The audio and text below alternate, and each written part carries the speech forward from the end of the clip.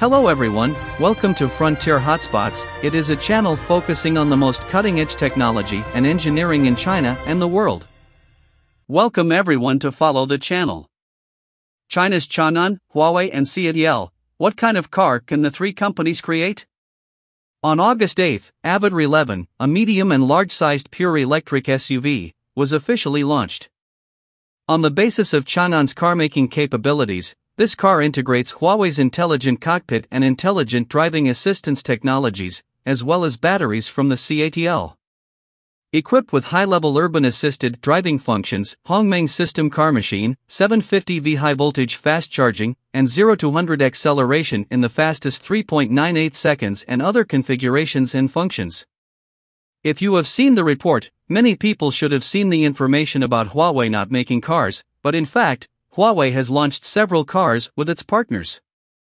And this car will also become a product that is closest to Huawei car under the current Huawei does not build cars system. Why is it a Huawei car? Although Avita is called the joint brand bred by these three companies, Huawei has not invested in it, and only has in-depth technical cooperation. However, among these three companies, Huawei's sense of presence is still very strong. Presence is mainly reflected in the sole part of software and hardware. The hardware and software that Huawei brings to this car is mainly divided into three parts. First of all, this car is equipped with Huawei Drive 1 3-in-1 electric drive.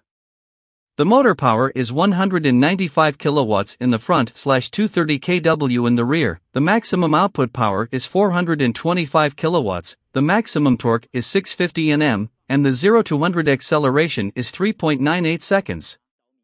The power is very strong. In addition, this car is also equipped with Huawei's TMS, Thermal Management System solution, which uses a heat pump to solve the low temperature problem of the battery in winter. According to reports, this solution can improve the battery life of the vehicle by 20%. The second part is the car. The three screens in the Avita 11 do not adopt the triple screen design, but are composed of two 10.25-inch screens and a 15.6-inch central control screen for the main and auxiliary drivers, which is more natural in design. The car uses the Hongmeng operating system and uses Huawei's Kirin 990A automotive-grade chip. The Harmony system has been installed on some models of Jihu and Celis. From the point of view of the car experience of those models, the Harmony system has the characteristics of high fluency, large number of applications, simple and convenient UI design, etc. Compared with other models on the market, the Hongmeng system still has considerable advantages. The third part is intelligent driving assistance. This car is equipped with the ADS full-stack intelligent driving solution provided by Huawei, and also uses the Huawei MDC810 intelligent driving computing platform in the hardware part, with a computing power of more than 400 TOPS. In addition, according to Avita, the three LiDARs on the body were jointly developed by Huawei and Avita. This is also the second model on the market that uses Huawei's ADS solution. Previously, the Extreme Fox Alpha SHI version also adopted the Huawei ADS solution, but a more intuitive difference between the two cars is the layout of the LiDAR. The Polar Fox Alpha S placed three LiDARs in the middle and on both sides of the front of the car, while the Avita 11 placed the LiDARs on both sides on the front fenders. From the point of view of driving assistance functions, this car will have a navigation assistance driving function for urban / high-speed road sections, which is what Avita calls the NCA Intelligent Driving Navigation Assistance function. Among them, the NCA Intelligent Driving Navigation Assistance function in the urban part of the city needs to be realized through the later OTA, and this function and the AVP valet parking function are all optional. However, the option price has not yet been announced. Through the combination of navigation-assisted driving and automatic parking functions in urban / high-speed sections, this car can theoretically have a point-to-point driving assistance closed loop. But it needs the blessing of high-precision maps. Therefore, the specific available areas for navigation-assisted driving need to wait for the gradual opening. Referring to the situation of the Polar Fox Alpha SHI version, the high-speed NCA function can already be used on nearly 200,000 kilometers of expressways in the eastern city, and the urban NCA area will gradually open to Beijing, parts of Shanghai, Shenzhen and Guangzhou. However, it should be noted that although from the experience point of view, point-to-point navigation-assisted driving can have an experience close to autonomous driving, it is still L2 level, requiring the driver to pay attention at all times to shoulder the driving responsibility. In addition to Huawei's technical blessing, Huawei's high popularity among consumers will also escort the sales of this car. ATIO is the best example. In addition, this car will also be displayed and sold through Huawei channels, that is, entering Huawei stores. All in all, Avita is the product that Huawei has participated in the most, and it is also the product that can best see Huawei's capabilities in the automotive field. So what did another partner, CATL, bring? CATL is the second largest shareholder of Avita, and naturally there is only CATL as the battery supplier of the Avita brand. The batteries on the Avita 11 are all ternary lithium batteries provided by CATL.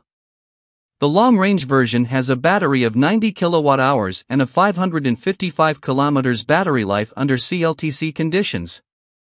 The ultra-long battery life version has a 116 kWh battery and a 680 km battery life under CLTC conditions. This battery adopts CTP module-free design.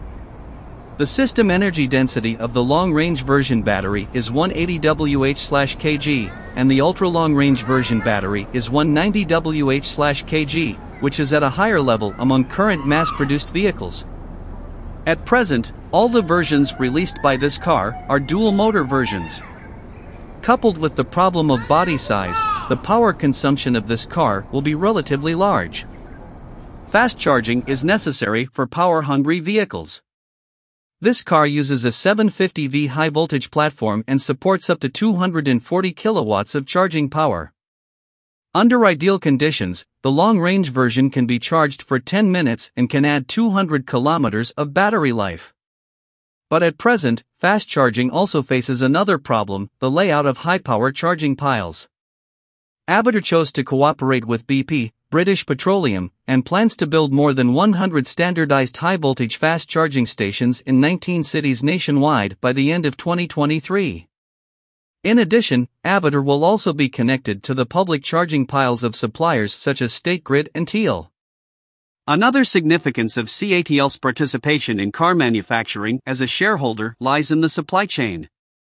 With the rapid development of new energy vehicles, the problem of insufficient battery supply is also becoming more and more serious. Many car companies have to seek multiple suppliers for stable battery supply. And Avita has the backing of CATL, and it should be guaranteed by battery suppliers. Finally, this car also needs to return to its maker, Changan.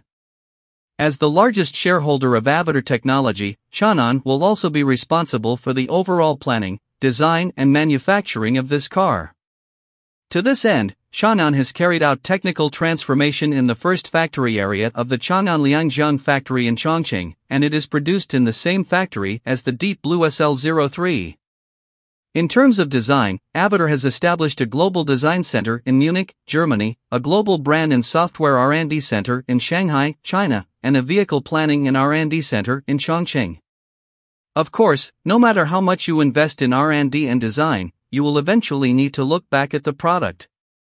This car adopts the shape of a coupe SUV as a whole, and also comes standard with a liftable rear wing, which makes the whole car feel very sporty.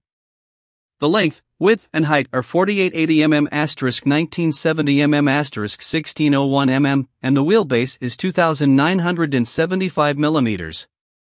However, the appearance of this car has been very controversial since its release.